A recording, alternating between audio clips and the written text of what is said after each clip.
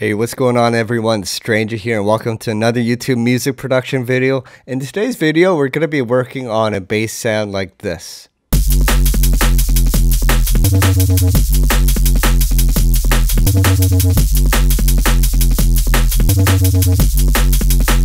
Now, I don't know what the official name for this bass sound is, but I call it the detuned sub bass. You could call it the bubbly sub bass.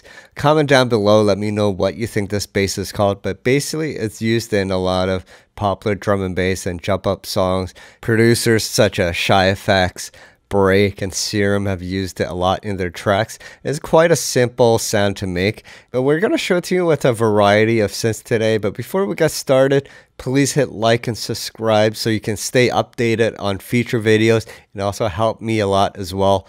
And I'm going to say if we hit 400 likes, then I'm going to give you guys the project and presets for free so you can try it out on your own. So hit that like button and let's get started. Okay, so the first synth we're going to try it with is Serum, since a lot of us have it.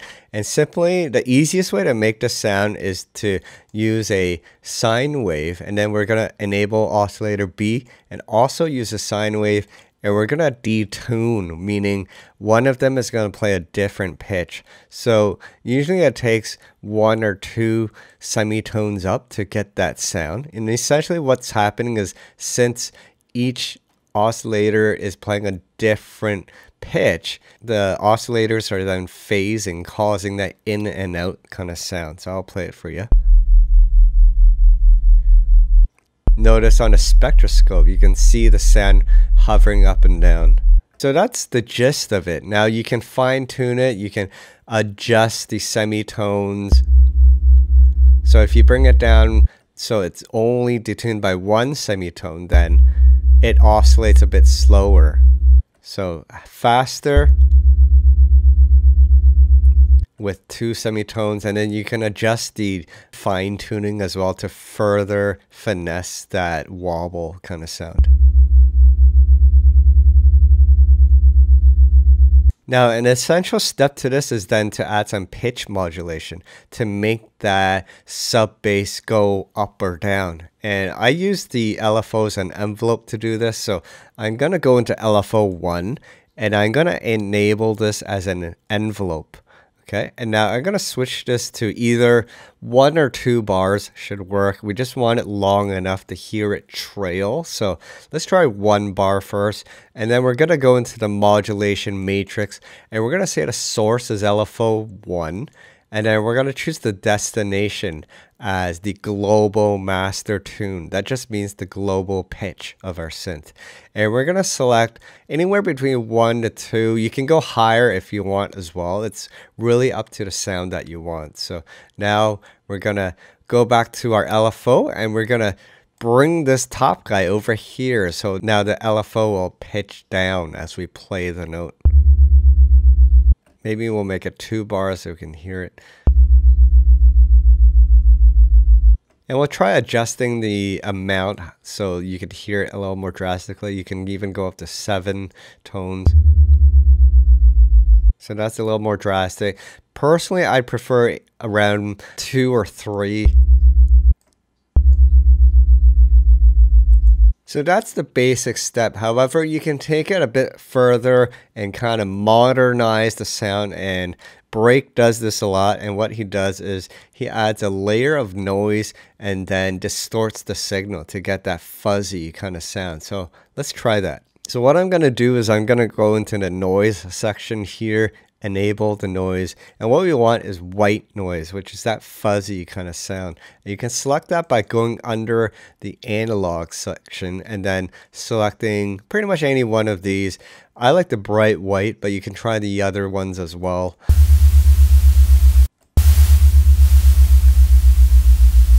So now we have some white noise playing through the signal. Now the next step is to go into your effects and then you turn on the distortion.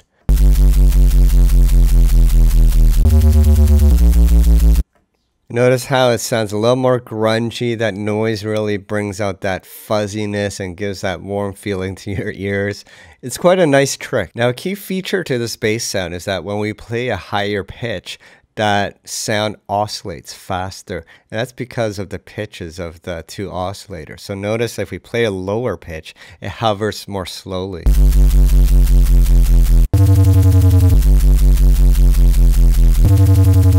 And you can see that in the waveform as well, as the little bumps are a bit closer on the higher pitch versus the lower pitch.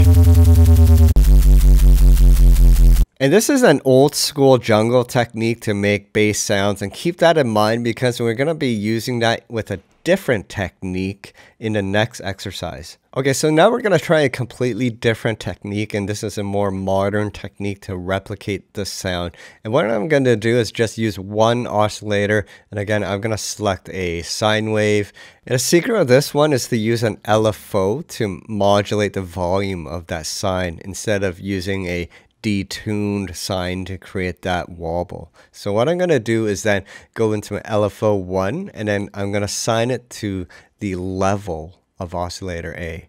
So now what I'm going to do is I'm going to adjust the level of oscillator A and bring it down, and then increase the LFO amount.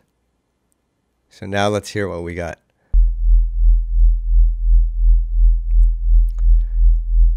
Notice on the oscilloscope up here, we can see the waveform hover up and down. Now you can adjust the speed if you want. You can also use different shapes. Sometimes I prefer a more rounded sine wave.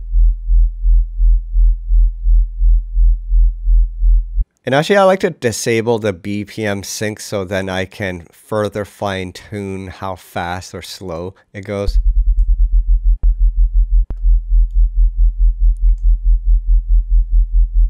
So remember I mentioned in the previous exercise that to get that authentic jungle sound, you want the wobble to increase in frequency as we play higher notes. Now, currently, since we're using an LFO, whatever note we play is going to play one consistent rate. So notice that the rate doesn't change as we change the key. And that may be desirable depending on the track, but if you want that authentic jungle sound, then we're going to have to apply something that we call key tracking to the rate of your LFO. And how we do that is, notice on the right of Serum here, we have this note section. Just make sure you have the note section enabled by clicking on the note tab. And this is the key tracker, and it has an X and Y axis. So the X here would be this axis here, and the higher the note, the further up the X axis the indicator will show. So notice the green line move up the X axis. And that just tells the key tracker that as you play higher, to then send a higher amount to your modulation destination. So I'll just apply it and just show you how it works. So I'm going to click on the crosshair and then bring this to your LFO rate. So what this means is that the higher I play on my keyboard, the faster the LFO rate. Now you may have to adjust the start rate first and then adjust the amount. So I might bring the rate down and adjust the amount like this. So notice when I'm playing a higher note, the rate increases. If you want that higher note to play even faster, then you'll have to adjust the amount, and sometimes you also have to increase the start point as well.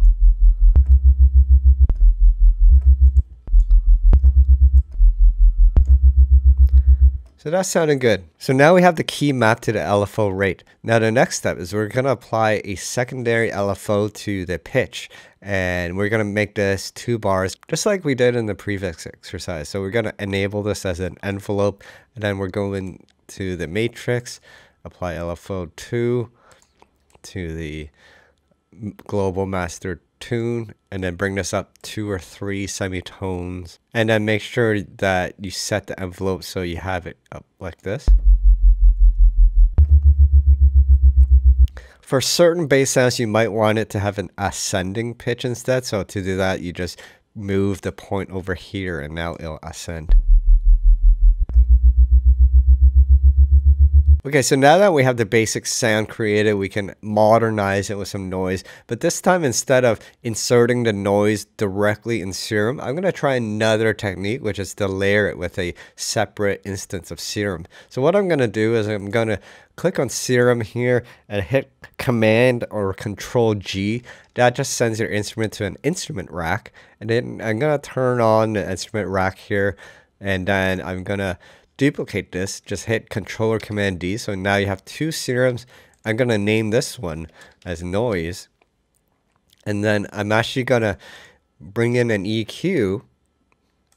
And then I'm going to remove the low frequency. So anywhere between 100 to 200 hertz based on your taste. And then I'm going to bring up the noise Serum. And then I'm going to turn on the noise here. And then again, make sure you have the white noise. So go into analog and choose one of the white noises. They should just sound like fuzz.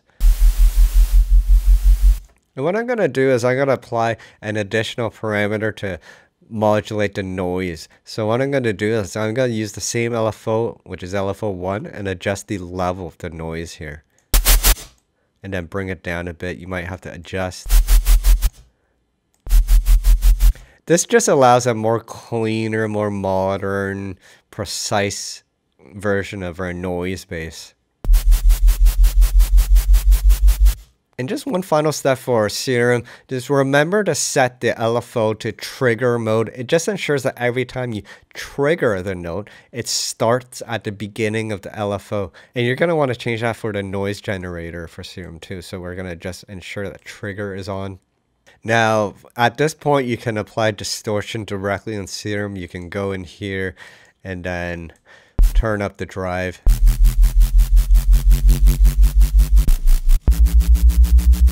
However, I like to actually turn it off and then go outside of Serum. And I'm going to actually pull in a saturator directly outside of this group. So this applies it to the entire group. I'm just going to bring down the levels a bit. It is a bit loud.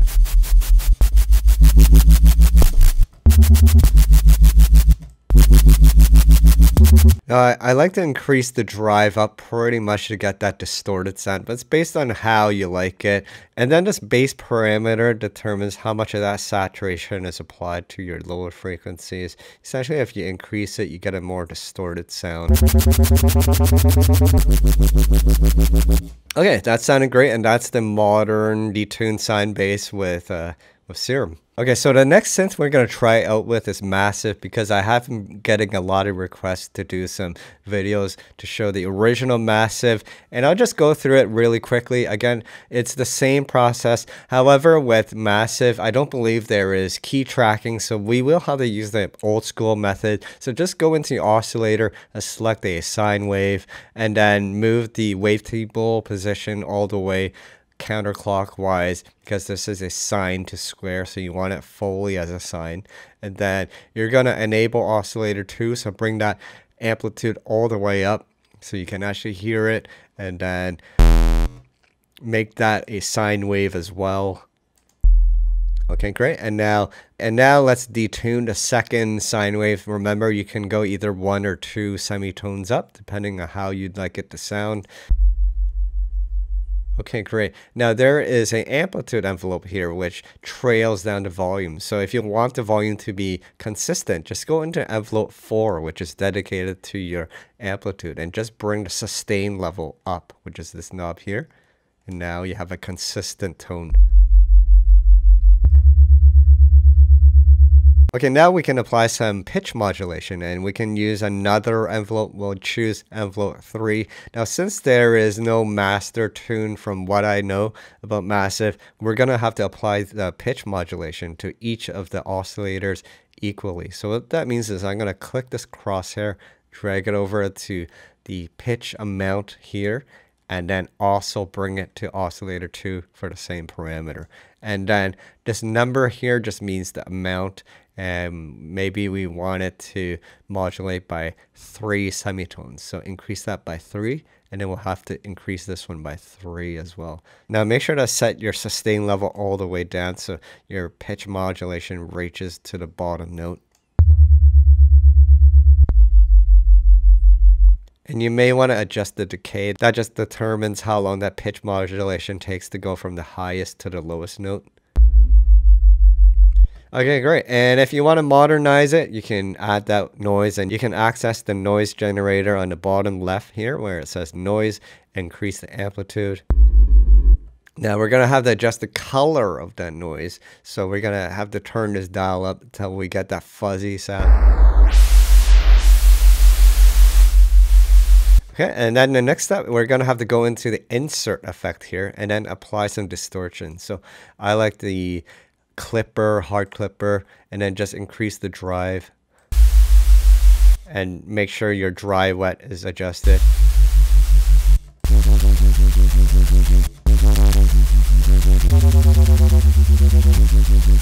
Now just one last trick, you might want to add a high pass filter to that noise to really shape that noise. So I'm going to say I'm going to send the noise to filter 2. So I'm going to drag the knob to F2 here, and then I'm going to turn on high pass 4, and then I'm going to increase the cutoff. So it takes off that low end. Now we're going to have to go into the routing and say that we're inserting the effect here at this point of the routing. It's just saying that we want this distortion to happen after we filter the noise. Okay, that's sounding great. So let's move on to the next sound. Okay, so now we're going to make the sound with Massive X, and we're going to use the more new school method with just one oscillator. So I'm just going to click on the wavetable position here and drag it counterclockwise all the way until we have the sine wave. And then I'm going to go into my LFO 4 here and then set this L4 to the amplitude of my entire synth engine. Okay, so now I'm going to bring the level down and then click on the L4, click and drag up to increase the amount of the modulation. So now we have this. Now notice that we have this green line here and then there's this grayed outline here. It just means we're in bipolar mode and the LFO will hover between these two extremes. Now I prefer the more unison mode where we only go from the center point up. So over here on the LFO section, I'm going to click on uni mode, and notice now here we only have this green line. And then I'm going to adjust the amount.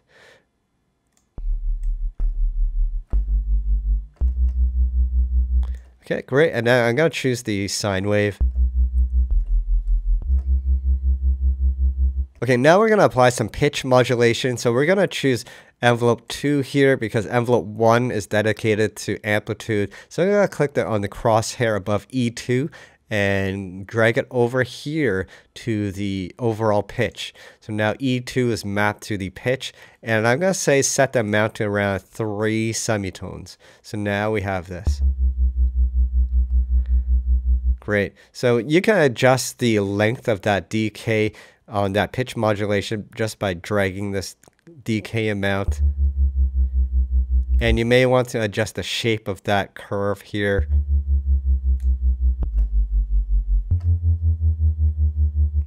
Okay, so far so good.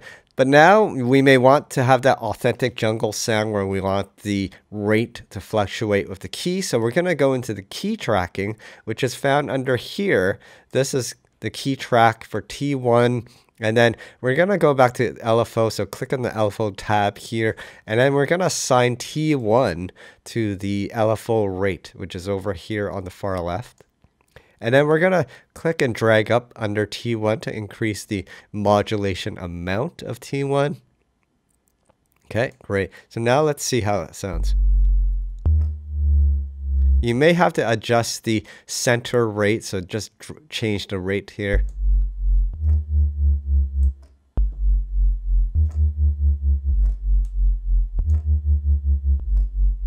Great, that's sounding good. So now we may want to add some noise to modernize that sound. So simply go to the first noise generator, which is this one here, increase the noise. Now we may want to add some clever filtering of the noise. So we're going to go into the routing and just make sure only the noise is being filtered, which is the F here. So currently oscillator 1, 2, and a noise is first being sent to insert effect A, which is A here, and then it's getting filtered. However, we don't want oscillators to get filtered. So what we're going to do is just remove the filter from the entire routing. So I'm going to double click the lines here. So now the filter is on its own, and I'm going to drag it over here. And what I'm going to say is I'm going to remove the noise routing, and then I'm going to click here and send a noise to the filter. And then I'm going to say send the filter to insert A. And then we can say insert A then goes directly to insert B. So now you have a chain from insert A, B, and C, which refers to the effects here, A, B, and C. So now we can filter that noise without filtering everything else. So I'm going to go into the Blue Monarch, which has the high pass filter. And you can adjust the resonance. Okay, and then we can go into insert effect A and turn on the distortion.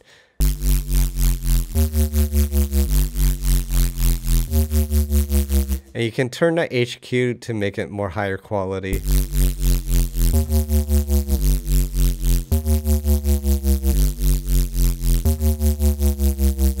Okay, that sounded great. Let's move on to the next synth. Okay, so I've also been getting a lot of requests for operator, so we'll try it with operator. And we're going to use the old school method of detuning the sine waves here because we can't key track in operator. So what I'm going to do is enable oscillator A and B, and I'll turn off B, C, and D, and then I'll just increase the level of B.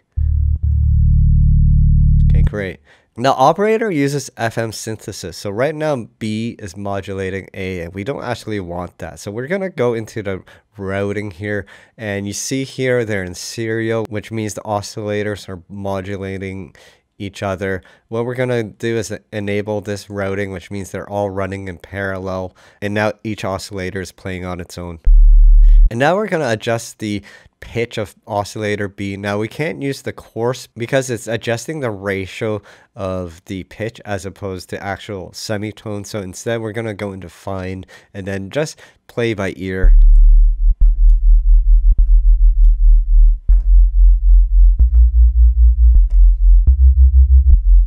Okay, that's great. So around 100 works. And now we're going to go into the pitch modulation section, which is over here. And then we're going to turn on pitch modulation. And what we're going to say is the peak will be at 3 semitones.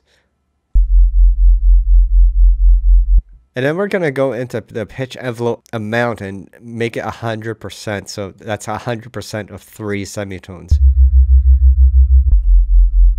And then you can adjust the decay here. You can click and drag up.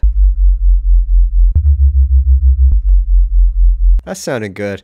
And then you might want to modernize it by adding some noise. Now, the old school method would just be to turn on oscillator C and then adjust the level and then change it from sine wave to noise. And then we're going to go into audio effects and pull in a saturator and increase it all the way up. Bring down the level.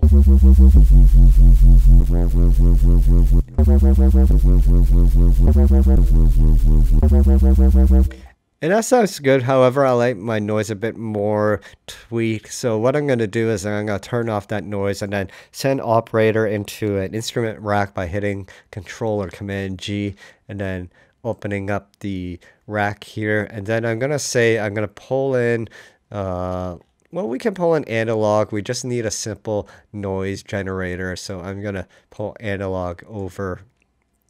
And then I'm going to turn off oscillator 2 and use oscillator 1 as the noise. So I'm going to click on shape and select this icon here, which is the noise generator. And then I'm just going to go into the amplitude envelope and just make sure there's no release, so there's not that trickle after I let go of the note. And you might want to sustain all the way up so you have a consistent noise. And you can adjust the overall level of the noise if you like by dragging this volume here. Now I'm going to go into the filter and change it to a high pass.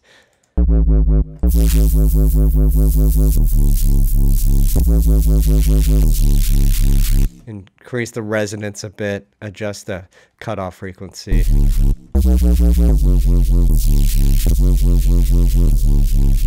Now I just want to turn off the velocity of that noise. So notice when I was hitting my notes a bit lightly, the noise was quieter. So just go into the amplitude envelope and just bring the envelope to velocity amount to 0. Now we have consistent noise, and I'm just going to bring down the level a bit. And then I'm going to go back into operator and maybe adjust the pitch modulation.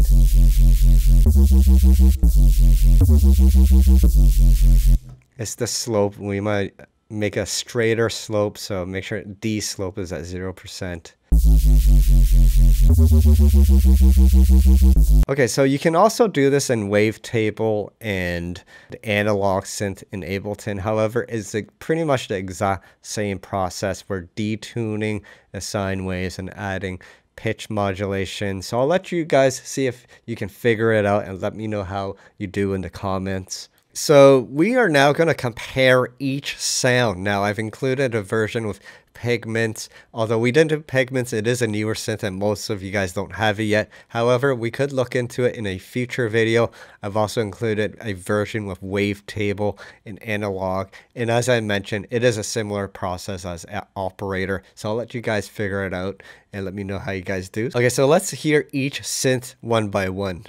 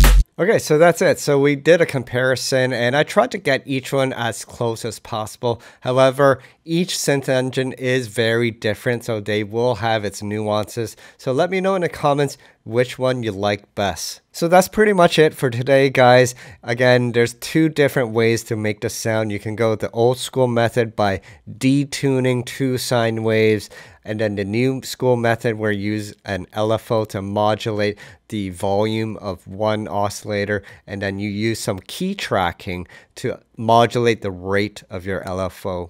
And then you can add some noise to modernize that sound. So hope you guys like that. Please let me know how you did in the comments. And again, if we can get up to 400 likes, then I'll release the project and presets for you guys for free. So thanks again for watching, guys, and keep practicing, and I'll see you at the next video.